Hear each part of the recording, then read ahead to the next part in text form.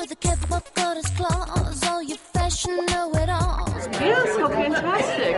Gayla Bentley is in the business of making women look good.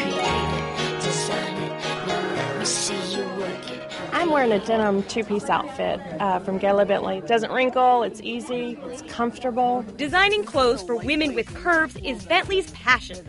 She got her start as a department store personal shopper and fashion consultant. On the side, she organized shopping trips to Paris. But something was missing.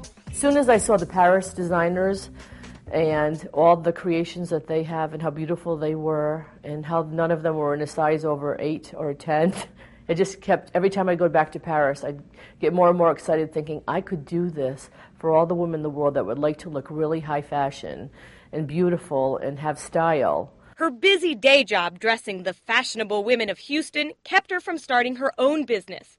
And then her life came to a screeching halt after surviving a severe car accident.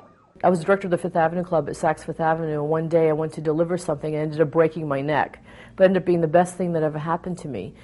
It took me about 3 years to recuperate from that, but I was able to really plan some new things to do in my life.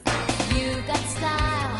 She started designing her own line of upscale, extended-size clothing and opened a showroom that looks like something you'd find in Paris, not Texas.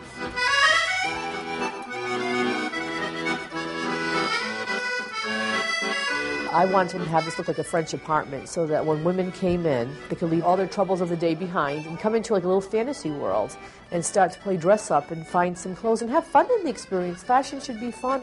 Gayla's husband, Russell, spent 25 years in the oil industry. But when his wife had the idea to start a company, he couldn't resist the opportunity to join her.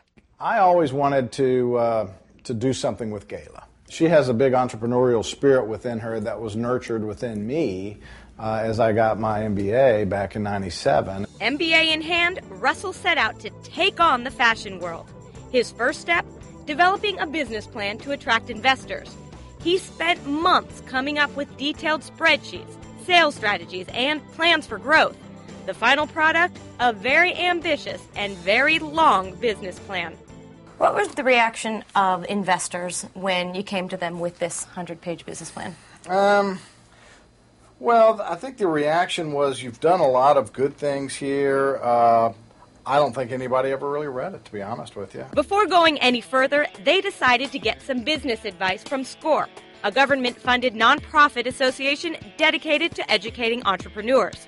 SCORE is Counselors to America's Small Business. That's it.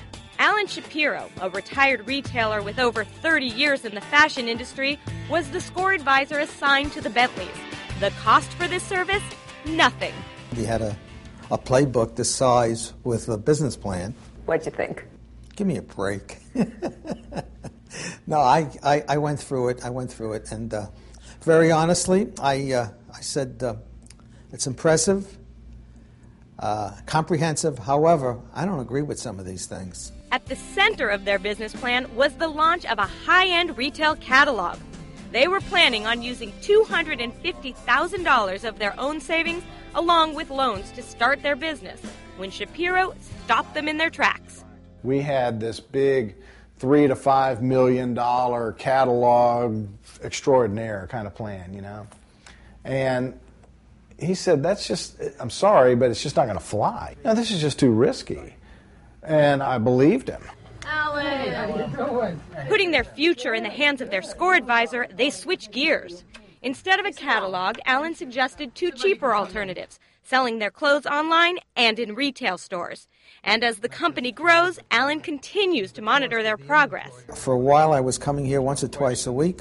I'm on top of what's going on. They tell me their trade secrets. So, I mean, there is a real relationship here. Now, Gayla Bentley's clothes are sold in dozens of boutiques and at NeimanMarcus.com. I think that's what clicked for me, is when Neiman Marcus started carrying my things online and they sold without me being there, I knew I was successful. Because the clothes did the work themselves without me being with them.